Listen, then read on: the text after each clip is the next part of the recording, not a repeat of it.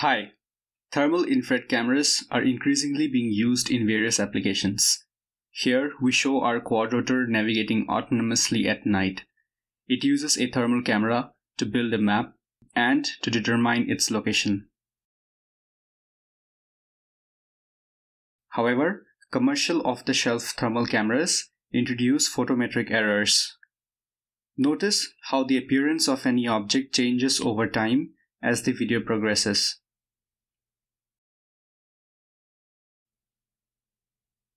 This makes them unusable with standard computer vision algorithms. As you can see, that feature tracking fails here. There are two major types of these errors.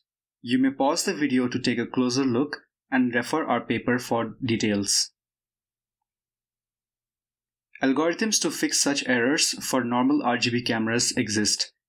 So can we use them for thermal cameras? The answer is no.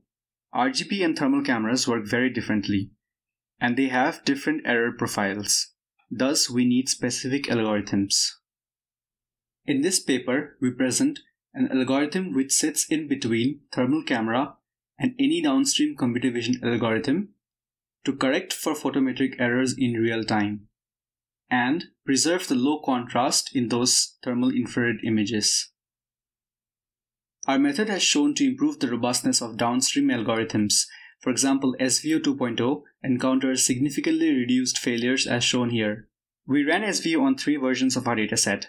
The uncalibrated version, second on images calibrated using baseline method, and third on images calibrated using our method. We let SVO reinitialize when tracking fails. However, the baseline method cannot preserve enough contrast required for reinitialization. The tracking fails frequently for both uncalibrated and baseline datasets.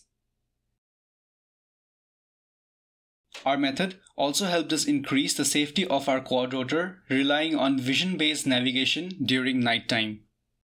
Now let us take a deeper look into the qualitative results. The running plot below shows the magnitude of photometric error. In slow motion, observe how our method results in a consistent appearance throughout, regardless of the error.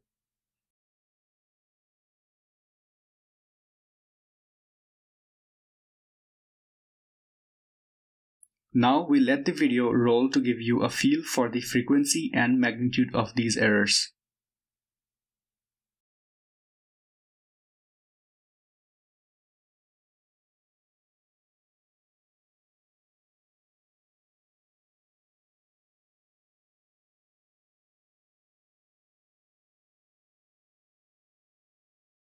Next, we provide some results on our custom MAF dataset.